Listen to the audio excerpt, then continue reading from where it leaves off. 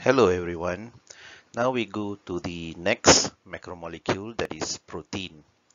Basically, we will look into protein, the macromolecule, and also the monomer, the amino acid. Some interesting thing about this slide itself, you have two ways of providing the model for protein.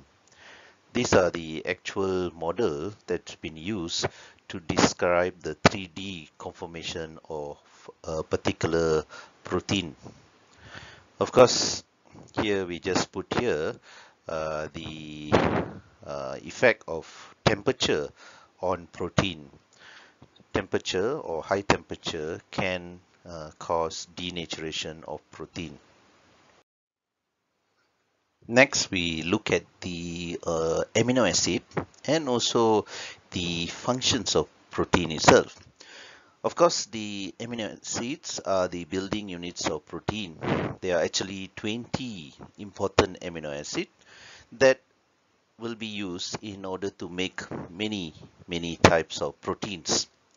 And then in terms of protein function, protein has the most number of functions. That's why it's called the workhorse macromolecule. And then in terms of the function, you have some of it given here. It is making up the structures. Structures such as the protein of keratin that is found in hair, horns, fingernails. These are all continuously growing even though you cut it. And then you have oxygen transport. Apart from hemoglobin, you also have another one that is known as myoglobin. They tend to keep oxygen and then also transport the oxygen to where it is required. So other than making structures as well as in terms of oxygen transport, you also have hormones and enzymes made up of proteins as well. And also other functions such as cell membrane component. Cell membrane component is made up of not only lipid bilayer, protein, also cholesterol. We will see in detail about this cell membrane when we come to the lecture of lipid. So in this slide, we look at the amino acid. In terms of the common or general structure of amino acid, it will have a carbon in the center, and that carbon is referred as alpha carbon. If you have more carbons attached in the R group, then it will be considered as beta carbon and further as gamma carbon and so on. In terms of the basic structure of an amino acid, it should have carbon in the middle, a carboxylic group, an amino group, hydrogen, as well as the R. The R group is the side chain of the amino acid, and comparing the 20 amino acid, the R is the one that changes from one amino acid to the other.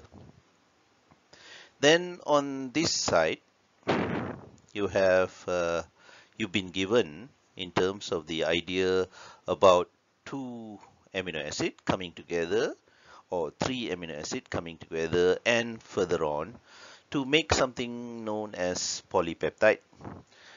In terms of the polypeptide, the one that keeps it together is the peptide bond or amide bond.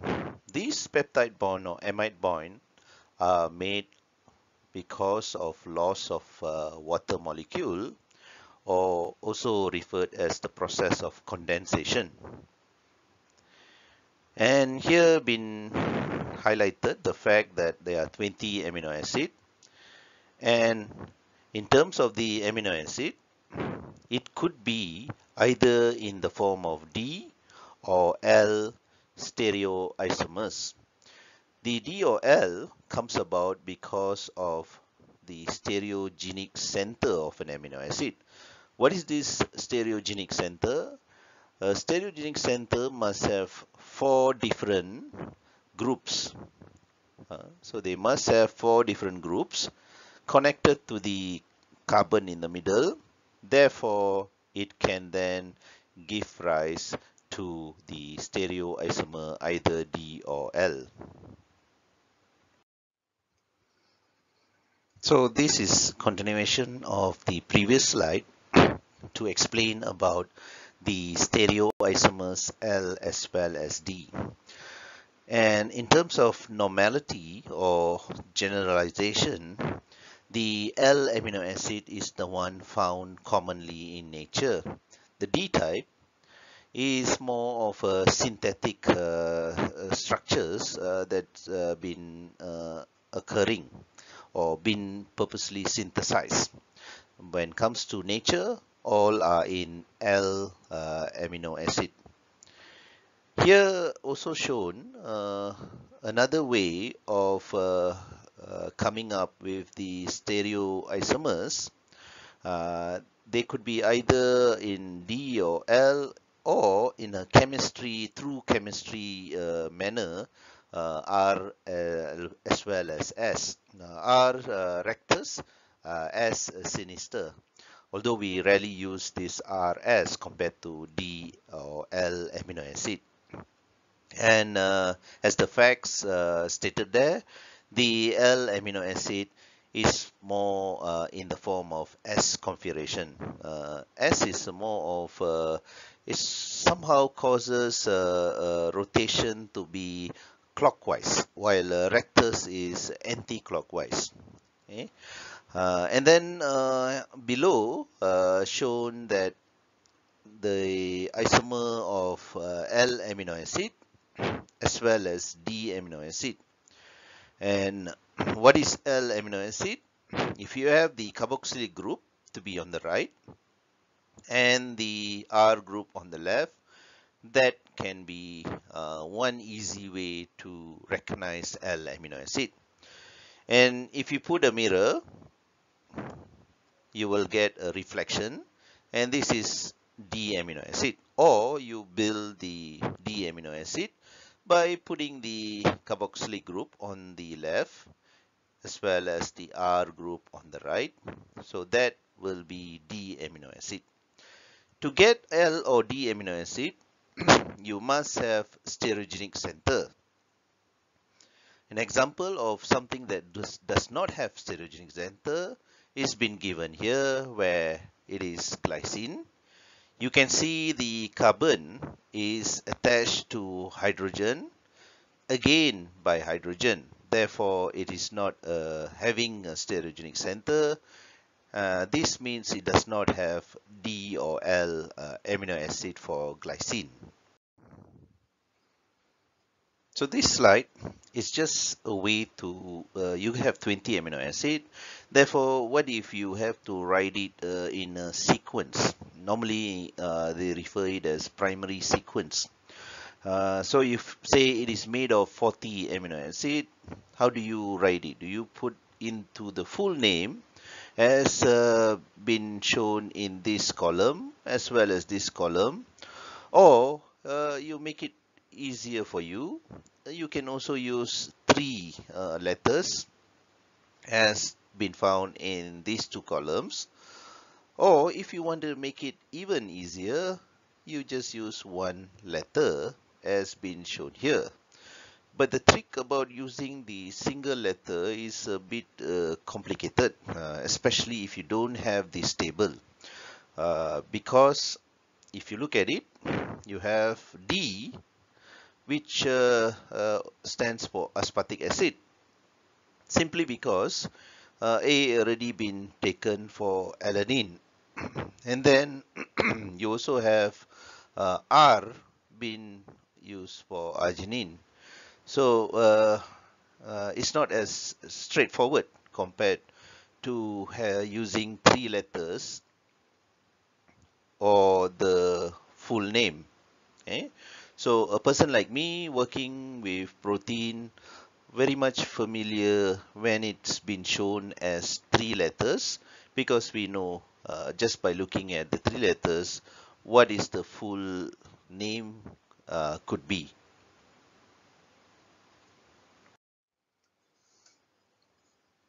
If you read some biochemistry book or even go through website relevant to biochemistry, the 20 amino acid is actually grouped into different groups based on some physical aspects or the chemical aspects of the amino acid itself. In this lecture, we group it as neutral amino acid, acidic amino acid, or basic amino acid, that 20 amino acid itself. Here you've been shown the neutral amino acid, where none of them have charges, so therefore they are neutral amino acid. But bear in mind, they are also within this neutral amino acid, they are also specialized amino acid. For instance, you have phenylalanine, tryptophan, as well as tyrosine. These are three aromatic ring types, ring structure amino acid. You will, when you do the biochemistry laboratory, these will be covered in terms of detection using 280 nanometer of using the equipment spectrophotometer, where the assay detects maximum because of the presence of these aromatic ring structured amino acid. But that's just to give you an idea. But in terms of the neutral amino acid, they also have other groups within them. That's what I'm trying to highlight here. So this slide is a continuation of the previous slide. So you see there's also other types being grouped as acidic amino acid as well as basic amino acid. Acidic because it's a donor of hydrogen. So these aspartic as well as glutamic acid, they have additional carboxylic group apart from the general structure of amino acid, and the extra carboxylic group can be a donor of hydrogen, so it is acidic. And then you have basic amino acid. There are three. They have additional amino group, and therefore the amino group can receive hydrogen ions, and therefore they are referred as basic amino acid. There's also something else to highlight. You can see the essential amino acid. You can see been labeled asterisk within this slide, as well as the previous slide. If you have a look at the previous slide, there are many amino acid has been highlighted as asterisk. The labeling for this amino acid should have around 10. So 10 out of 20 amino acid in humans, we cannot make these 10 amino acid. Therefore, we have to get it from the diet. But plants and microbes can make all these 20 amino acid. Therefore, for them, there's no such thing as essential amino acid. But for human, these 10 are referred as essential amino acid, while the other as non-essential essential amino acid. All right, now I'm going to go a little bit faster because of time limitation. Basically, the amino acid come together and become primary structure where many amino acid come together, become a polypeptide chain. And you can use any of the 20 amino acid to build a particular protein, but the sequence must always be as specified for that particular protein.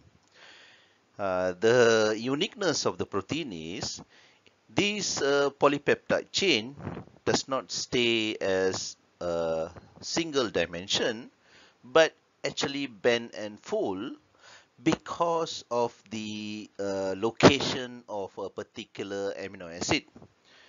The contribution of an amino acid, the R group, plays a major role, and this has been shown here, where you can see the S group comes about because of the presence of hydrogen bond, hydrophobic interaction, disulfide bridge, ionic bond.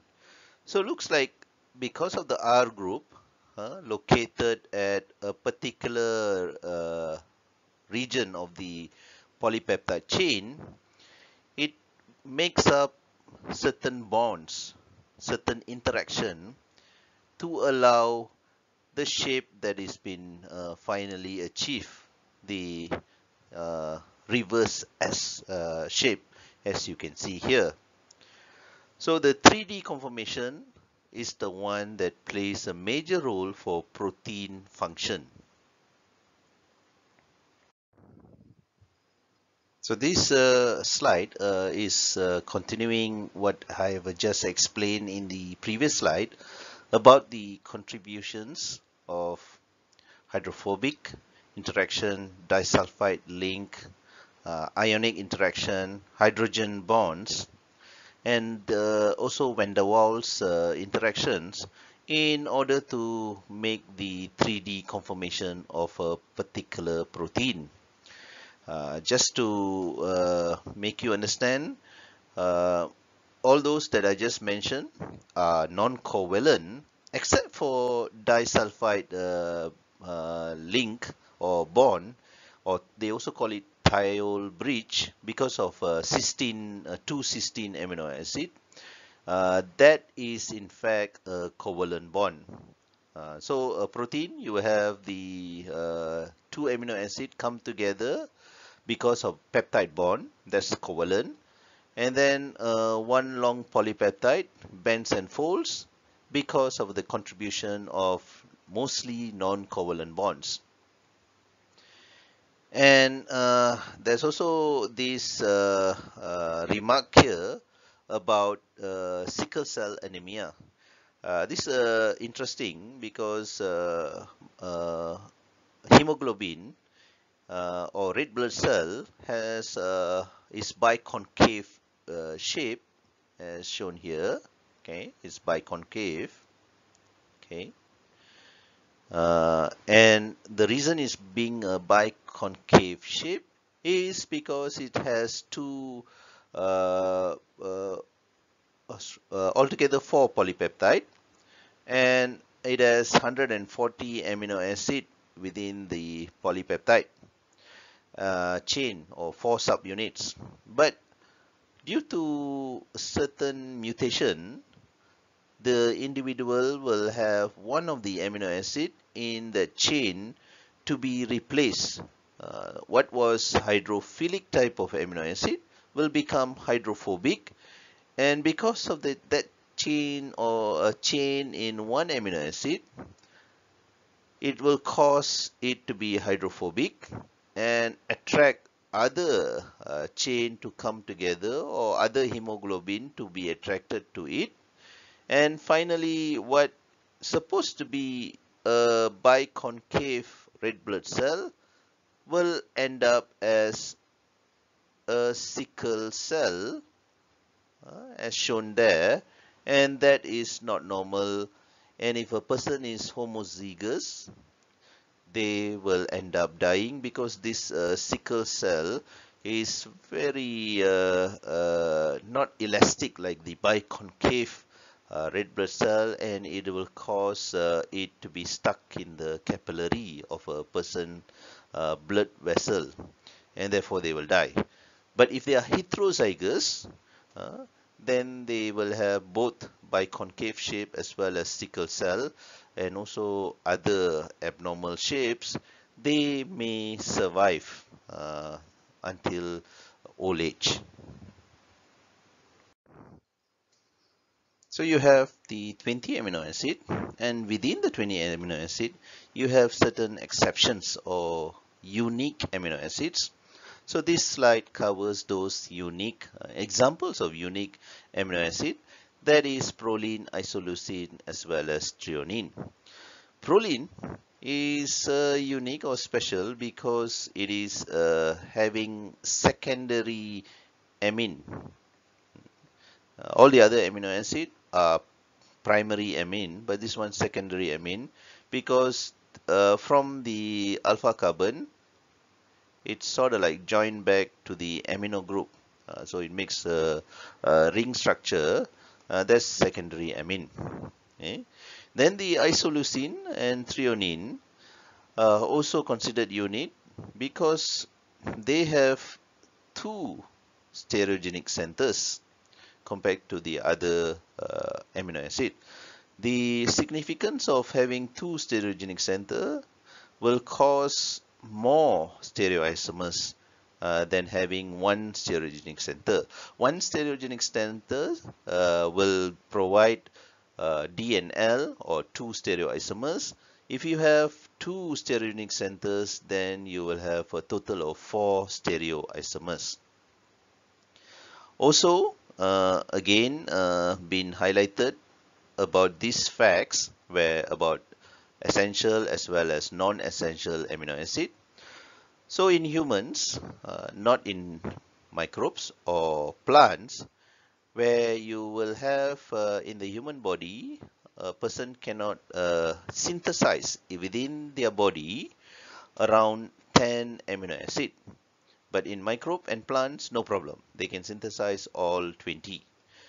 In human, since cannot synthesize the 10, therefore you have it from the diet, either consume plant or other or any animal, or yeast or algae. Then you will get it through the diet, and that's why it's called essential amino acid. To differentiate between non-essential amino acid where you can make it in your body.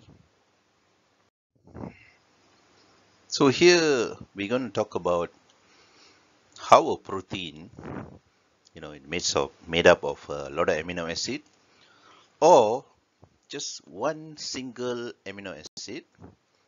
What happens to it when you move it from an acidic environment, neutral environment, basic environment?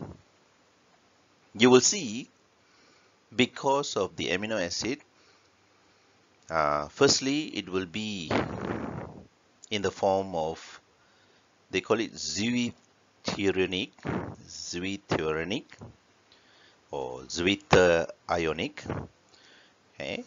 It is negatively charged, positively charged. You would assume, so far I've been teaching you, the amino group will have carbon in the middle, hydrogen, and then amino NH2, COOH, and then the R is the one varies. But in actual physiological condition, it actually will become zwitterionic, that is having negative charge as well as positive charge. The hydrogen from here actually goes to become connected to the amino group. Therefore, you have this zwitterion. Okay. That's in pH 7. When you move this zwitterion or zwitterionic group of amino acid into pH 2 environment, acidic. Acidic, there's a lot of hydrogen ion. So since amino acid is a buffer, it will tend to neutralize it, the hydrogen ion. So what happens is, the hydrogen ion will be accepted by this carboxylic group. And at the end, the state of the amino acid, what was negative and positive, will now be positively charged. So when you move a neutral zwitterionic amino acid to a pH 2, it will be positively charged. Next, if you take the neutral amino acid and move it to an environment which has pH of 10, what happens now? In a pH of 10, basic environment, there's a lot of OH negative, less of hydrogen ion. So what happens is the hydrogen from the deuterion will be released to the environment in order to neutralize the OH negative. Therefore, at the end, the amino acid will now have negative charge because hydrogen here is gone. Okay, so if you take a zwitterionic amino acid, you put it into a basic environment, at the end it will be negatively charged. What is the purpose in actual protein research? If you have many proteins, they use this knowledge to separate the protein from other proteins in chromatography. The chromatography that is being utilized is ionic chromatography, ion exchange chromatography. Okay? But that you will learn in year 2 in enzyme technology. Okay? So this slide is explaining about that zwitterion. That is, it is not really in the form that is being shown here, but actually in physiological condition, it will be a zwitterion, whereby it will have positive as well as negative charge. How it comes about is because of the 2 electrons here, where can form a bond with the hydrogen. So this hydrogen goes and forms the bond with the 2 electron. Therefore, this will be negatively charged, while this one, since receive a proton, it will be positively charged. So this zwitterion is actually a salt, and it will be the form that is normally found at physiological conditions, that is at pH 7. Next, we look at the peptides. Then we're going to look into proteins, the level of complexity known as primary, secondary, tertiary, as well as quaternary structures. But here, the peptides are joined together by amide bond. They are also known as peptide bond. And if you have 2 amino acid coming together, then you will have a loss of hydrogen as well as loss of hydroxyl group to come to rise of loss of water molecule, that is condensation. Then you will end up with 1 peptide bond somewhere here. Okay? If you have tripeptide, again through the process of condensation, you will have 3 amino acid with 2 peptide bond. Okay? Here it's been said term of protein is anything of a polymer of more than 40 amino acid, but it's just a generalization, not supposed to be taken serious as a serious facts. Okay? So this slide, as well as the next slide, is about confusion and then how to actually come about in the correct nomenclature in naming proteins, the sequence, how you put together 2 or more amino acid in sequence. How do you name it? So they give you alanine, cysteine, then the next slide they give you cysteine alanine. What is the confusion is it same if you put alanine and cysteine together, or if you put cysteine on the left and alanine on the right? Will you get the end product to be same? What has been found out? It is not the same, because if you have alanine and cysteine and then forming the peptide bond, for the alanine, the amino group will be found, while for the cysteine, the carboxylic group will be there. But if you have it in reverse, that is cysteine on the left as well as alanine on the right, you will not get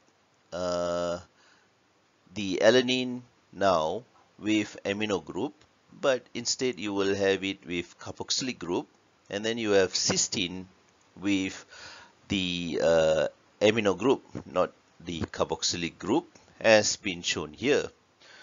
So in order to recognize this confusion, need to come up with right way of nomenclature or right way of naming a particular polypeptide that is having amino acid in sequence.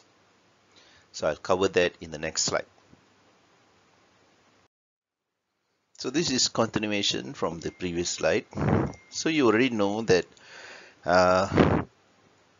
alanine cysteine arrangement is not same as cysteine alanine in a dipeptide. So there could be confusion if you have a longer polypeptide, which is the right way to write the sequence. So the International Biochemical Society, they came out with a convention on writing the sequence. Okay? So by convention, you need to first locate which is the N-terminal. The N-terminal is the amino acid that is having the amino group, which is free. And then you put it on the left side. And then you look for the carboxylic group. Okay? And then put it on the right side. Then you name it as cysteine alanine. So this is N-terminal to C-terminal. So you do this by either using the abbreviation on one letter or the three-letter abbreviation that is found in the table that some slides ago I have explained to you. Okay. So here talking about the tetrapeptide, where within this box some important facts been given, where it is always in zigzag form. Okay, and also if you look at it, the carbonyl group compared to the nitrogen and hydrogen is always 180 degrees away from each other. So this slide is just talking about these two facts. So this is about the naming of the amino acid. Not so relevant, but just to explain, if you have glycine, alanine put together, the dipeptide will be known as glycyl alanine. If you have tetrapeptide, then it will be known as taraxyl alanyl cystenyl glycine. That's it in terms of naming. So bit difficult if you have 40 amino acids. Now we come to polypeptide that is found in nature. One that is been taken example here is the bradykinin. It has 9 amino acids and it is found in bee venom. Those who have had an experience of being stung by a bee will know the pain is and cruciating, and also lasts for many hours or even days, non-stop in terms of intensity of the pain. You see, what happens is this bradykinin is found in bee venom apart from other proteins, but this bradykinin, once it gets into your tissue, it will cause a contraction of smooth muscle. Smooth muscle contraction will cause the blood vessel to dilate, meaning the fluid in the blood will rush into the space between the cells. It will accumulate and cause inflammation, and the inflammation will press upon pain nerves. When that happens, you will feel pain as long there is inflammation. So as long there's bradykinin, there is inflammation, and therefore the pain will be there for a long time. So that's how this bradykinin contributes towards the pain. Well, in this slide, I give you an example of something that is not found in nature but rather synthesized by man. So basically, aspartame is a combination of aspartic acid as well as phenylalanine. However, the phenylalanine been incorporated with a methoxy chain, and therefore you will have the methyl ester aspartic phenylalanine. It is a synthetic artificial sweetener that is commonly used in diet soft drinks.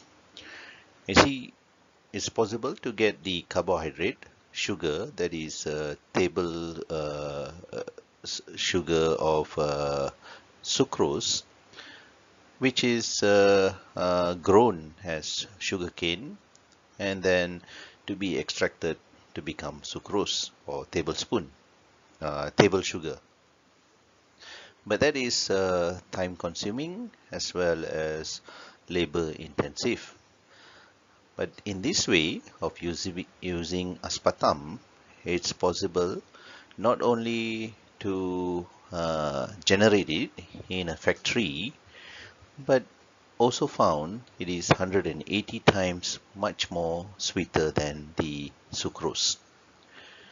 And the aspartame itself, the configuration will be in L form. However, if it's been slightly changed to become D amino acid, the end result will be something that has been very sweet to become bitter taste altogether. In this slide, we look at some of the biological contribution given by certain amino acid. So you have the glutamate as well as tryptophan giving rise to GABA, which is an important neurotransmitter in our body. Also, tryptophan giving rise to serotonin and melatonin. You can see a bottle of serotonin sold as supplement in the pharmacy. People with low levels of serotonin are known to be in sad mode, and those above the average level are known to be happier. So serotonin is important as in that context, while melatonin, low levels of melatonin causes the person not to sleep well, and if it is above normal average value, then the person sleep soundly and in fact also able to dream. Next, you have the contribution of amino acid being the precursor for making of complex nitrogen containing molecules, such as the base of a nucleic acid, We will cover in detail on how the certain amino acids such as uh, glutamine, aspartic acid will be utilized in the making of pyrimidine as well as purine base structures in the lecture of nucleic acid metabolism. You also have the pigment of chlorophyll to be made from certain amino acids. On the third facts, we also have several standard or non-standard amino acid that is been utilized. Example given is arginine, citrulline, as well as ornithine. When we go to the lecture of amino acid metabolism, you will actually see a pathway that is having these three amino acid in urea cycle. These three amino acid are not those belonging to the 20 important amino acid. Now we come to the protein organization, that is looking into primary, secondary, tertiary, quaternary. It is basically from top to the bottom in terms of increasing in complexity in a particular protein. Some protein will have 1, 2, 3 complexity, that is primary, secondary, tertiary within one subunit. But if it is more than one subunit, then it is referred up to quaternary complexity. We firstly look at the primary structure, where the primary structure is made up of amino acids that is been put in sequence, and it has peptide bonds or amide bonds in between. And a little bit on the this peptide bond as well as amide bond, you can see here been referred, the rotation is unable or restricted. The rotation between carbon and nitrogen, because the electrons from oxygen here will get delocalized and form double bond between carbon and nitrogen. Therefore, it's impossible to twist or rotate the whole peptide chain because of the bonds between carbon and nitrogen at times are known to be double bond. Also been highlighted the fact about this nitrogen and hydrogen, carbon and oxygen to be 180 degrees away from each other. This is also because of the delocalization of the electrons between carbonyl to the carbon and nitrogen.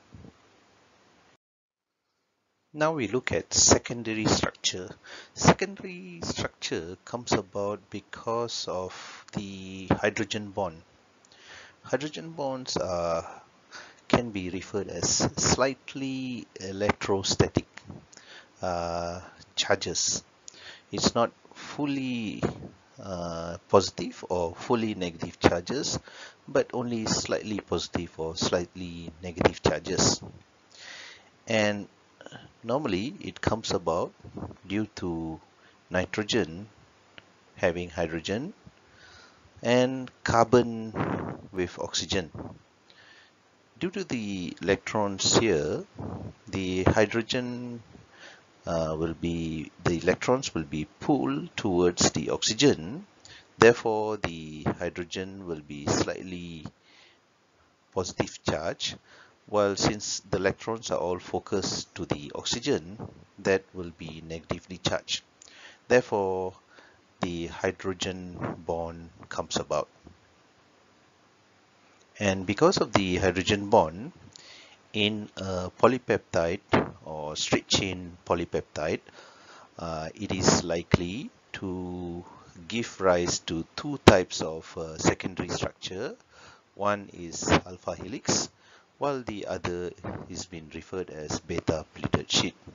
We look into each one of them in the next slides to come. So here you have information related to alpha helix form, where due to certain area having hydrogen bond, it forms this alpha helix. And this alpha helix has a twist in right-handed spiral, as you can see shown here, the spiral. Okay. Interestingly, it is right-handed, not left-handed. If it's right-handed, it will give rise to clockwise rotation. If you manage to uh, figure it out, if you look from the bottom, you will see that it is actually going in right-handed. Okay. If it was left-handed, it will be anti-clockwise. However, for alpha helix, it will be in right-handed spiral. And you also can see the hydrogen bonds at certain location is the reason behind the formation of alpha helix form. Here shown the other secondary structure, which is beta pleated sheet. Basically, in a single polypeptide chain, it's possible to have this beta pleated sheet where it is like a corrugated shape. Okay, so it's like up and down, up and down. Again, it's due to the hydrogen bond that goes from within the polypeptide chain itself. Okay, just don't get confused. This blue platform is just to show you about the corrugated shape, the up and down shape that is found in beta pleated sheet. Next, we cover the tertiary structure. The tertiary structure is, you can imagine, it's due to one polypeptide chain bending and folding and coming together because of the interactions, either hydrophobic, electrostatic, van der Waals, hydrogen bond as well,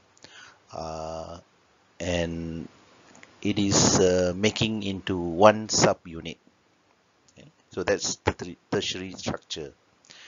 And the statement here, the second statement, this long paragraph here is all about you have globular protein that will make into enzyme hormone. This globular protein, the core, the inside is normally hydrophobic, while the outside is normally hydrophilic, meaning the core, the amino acid that is found in the core, in the middle, is normally amino acid which are hydrophobic types, while the outside more of hydrophilic types of R group. Why? Because the globular protein, the hormone enzyme, need to be in water environment, the blood environment, cell which have water environment. So having the hydrophilic type of amino acid at the outside helps in uh, meeting with water environment easily. It's just a continuation of the tertiary structure. I've already explained that the tertiary structure is one single subunit that is made of one polypeptide chain having all these interaction such as electrostatic interaction, positive negative charges, van der Waals, hydrophobic interaction. Also this disulfide bond. You see these the others that I have referred are all non-covalent, but the disulfide bond, unlike the others, this disulfide bond is comes about because of two cysteine groups coming to have interaction, and it is not really non-covalent. In fact, it is covalent bond. So all the others are non-covalent except for disulfide bond to be covalent bond, and it helps in the tertiary structure conformation. Here you have a little bit more on the disulfide bond that is being contributed by cysteine amino acid. You see, if there is one single polypeptide chain with cysteine located here as well as there, within that polypeptide chain itself, it is likely to have an interaction within itself, and that's been shown here. Okay. And that's called intramolecular interaction due to the disulfide bond or thiol bridge. And if it is two different polypeptide chain, as shown here, and if cysteine is here and there, the interaction will now form like this. And this is referred as intermolecular interaction or intermolecular uh, protein. Okay. The intramolecular type, give an example of oxytocin as well as vasopressin. These are hormones, while intermolecular, give an example in the form of insulin, which is also a hormone. We now get to see the whole tertiary structure. Basically, the tertiary structure is one long polypeptide. It doesn't stay in the form of one dimension that is found in the primary structure. If it bends and folds due to certain interaction, which mostly non-covalent, with only one to be covalent, that is disulfide bond, it will then form in a very uh, specific shape due to that bending and folding. And the bending and folding to that specific shape is due to the arrangement of amino acids. So you can see this whole subunit is having the secondary structure, the beta plated sheet, as well as the alpha helix here, okay, and also have all the types of non-covalent bonds such as van der Waals, electrostatic interaction, and hydrogen bond as well. Apart from the secondary structure, you also have hydrogen bond on its own, okay? And also one particular covalent bond in the form of disulfide bridge or thiol bridge, okay? All these is unique for this particular protein and therefore makes up the tertiary structure for that protein itself. We now come to the quaternary structure, that is the highest level in a protein. Not all proteins should have this quaternary structure. They could just limit themselves to the tertiary structure. Quaternary structure is much more to proteins that have more than one subunit.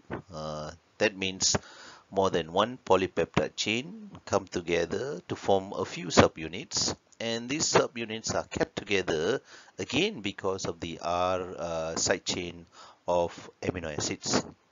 that is found within the protein itself. So here given example of hemoglobin, which is made up of 4 subunits. Two subunits are similar to each other, that is the alpha chain, two alpha chain, while two beta chain. So altogether 4 chains of polypeptide. And also it's supported by not only to be protein entirely, also have this protoporphyrin structure within in the middle of the polypeptide or the subunit, and it also have a metal element in the form of ferrum. It will absorb oxygen, so it's useful in linking with the oxygen because it's a carrier of oxygen. So it's a good example to show about the quaternary structure. As usual, I will now end the lecture with a student's activity. If we were doing this in a classroom, I would have had you to be in a small group to either choose either one of these topics, discuss among yourself, or to choose to discuss all the topics. And after some time, I'll call randomly a group to the front and actually describe to the whole class what has been discussed among yourself for proper answer. Unfortunately, we are not in the classroom setting, so I request of you to do it on your own. You will see when you take another course in biotech program, that is enzyme technology, these will be the topics that you will learn in that subject.